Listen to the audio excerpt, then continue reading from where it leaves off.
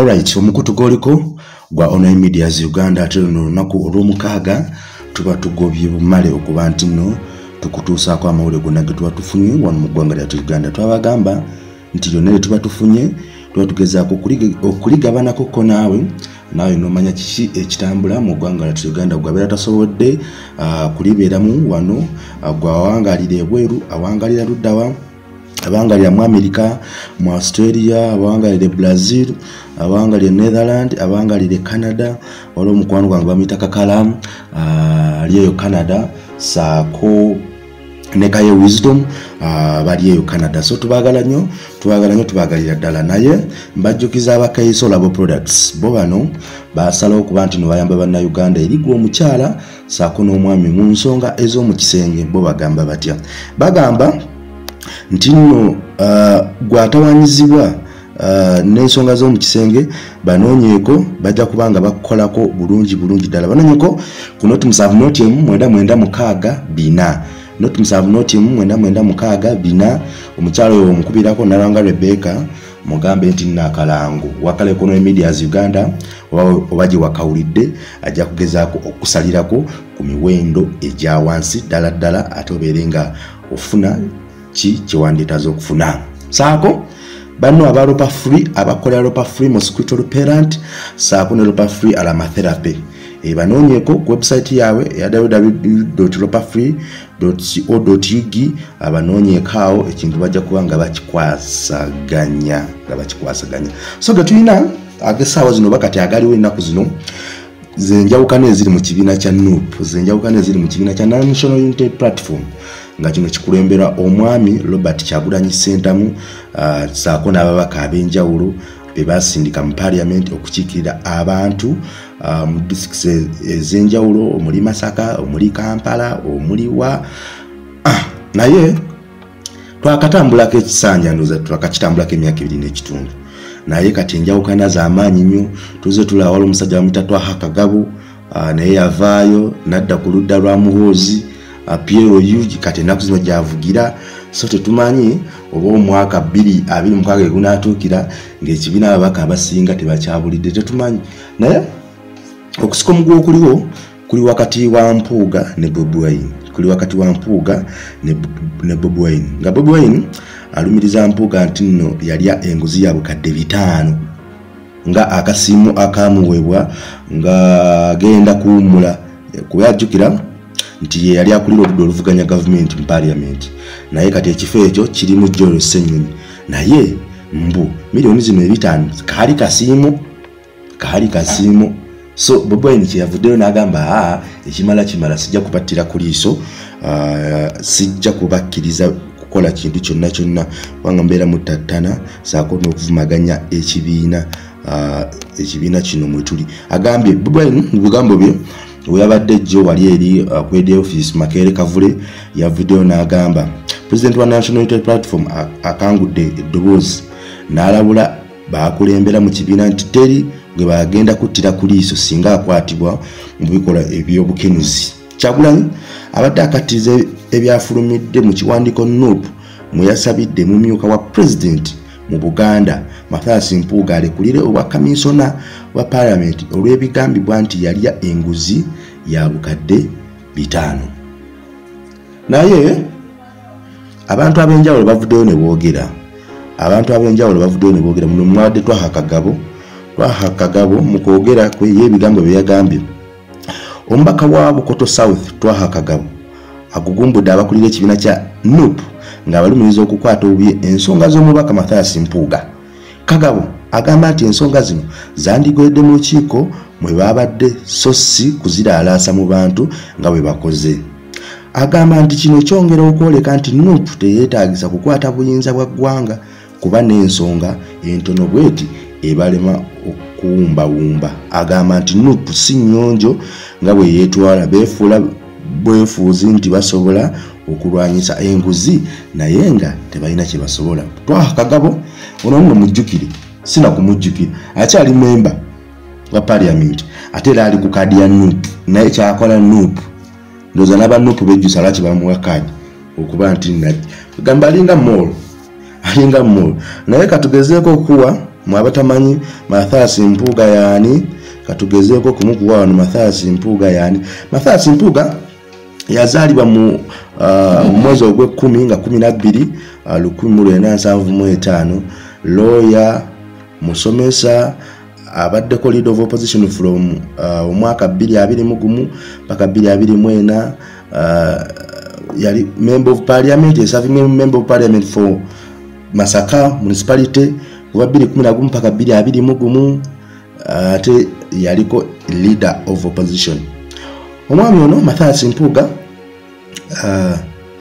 achiikirira Nyendo Mukungwe division, a newly created constituency following the elevation of Masaka municipality into a city.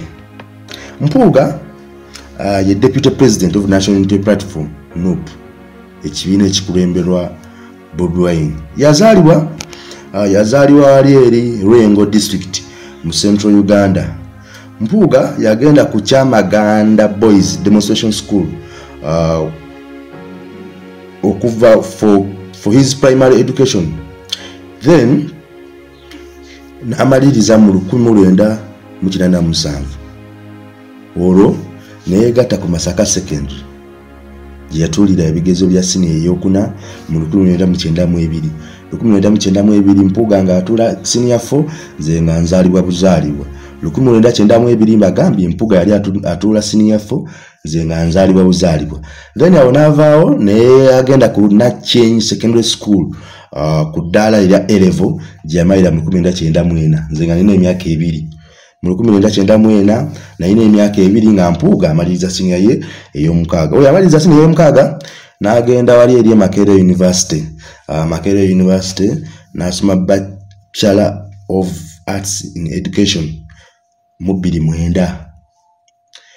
Awo natumulanga afunye Masters in Economics from Makerere University and Bachelor of Law LLB degree attained from the same university mu 2016. He later n'agenda ku Law Development Center graduating with a postgraduate diploma in legal practice. Ndoza mukitegedde nti ono omusajja lawyer ne LDC nayo emumanyi kwawo oyita wali ku LDC ekintu obeera kikwasaganyiza. Mpuga was a teacher at Uganda Matters High School Lubaga. Nga ino yasomesangayo geography ne economics kyetwandiisa olukoni mu 1998 paka 2003. Yali director wa Masaka Town College eri wali eri Masaka City mu 2002 paka 2002. He was also partner and managing director of Liberal Consult Limited, an elevation and monitoring firm that previously worked on donor funded projects in Uganda mu mwaka gwa 2001 paka 2004. Mpuga era yaliko principal ate managing director wa Datamine Technical Business School wano mu Kampala mu mwaka gwa 2003 paka mu mwaka gwa 2011. Mpuga yaliko youth chairperson ku Masaka District Local Government okuvira ddala mu mwaka gwa 2000 paka mu mwaka gwa 2011. Mpuga era member ku kakiiko akaddukanya Mutesa Royal University okuva ku mwaka gwa 2010 paka kati. So when nasomera ku Mutesa Royal University ono yali member ku council yeddukanya Mutesa Royal University mwaka gwa 2010 paka kati era nga yakyakola nga yakyaliko. Mpuga yayingira ebyobufuzi mu biseera bya first year ku Makerere University. He was a part of the group that founded Uganda Younger Democrats, ekimanyiddwa nga UYD, Youth Wing of the Opposition Democratic Party of Uganda. He was participated in the presidential campaign for Paul Kawanga Semogere mu 1996 Uganda's presidential election. Mpuga yasalvingako nga member ku Buganda Kingdom Lukiiko Parliament between 1998 paka 2010. Mu 2011 yavaayo n'avuganya ku kya member of parliament for Masaka municipality era n'awangula n'agirepresentinga bulungi nnyo Masaka municipality until 2021. During his period, he served as a member of the Public Accounts Committee (PAC) and the Appointments Committee, a committee of parliament that vets presidential appointments. He also served as the shadow minister for the presidency and anti-corruption mu mwaka gwa 2011 paka 2016 and the shadow minister for education mu mwaka 2016 paka mwaka gwa 2021. Mu 2021 he was elected as a member of parliament representing Nyendo Mukungwe division. He is a former leader of opposition in parliament, having served till January 2024. So awade tubamanyi bikwatagana ku Mpuga ndowooza bibyo naye Mpuga yabagambye yitagenda kulekulira ku kya parliamentary commission, atagenda kukirekulira. Gwe Bobiwine byoliko osaaga Bobiwine naye yavuddeyo naye ali ku side ya Mpuga. So kakati ndowooza mulaba wa nupu jeraga, ndowooza mulaba wa ababaka batwandise kati okwetematemamu, tetumanyi mu 2025 oba nupu enaba enamu ababaka, kubanga tulaba Mpuga huyo na atagala, atwaha Kagabo naye huyo yatagala, Bobiwine ate ye huyo empale kati yatandise zifuka mbufuzi. So ebito ebiri tunaddingana we tunatulina story yonna enabeerawo naye nga mbeere bulungi mwera.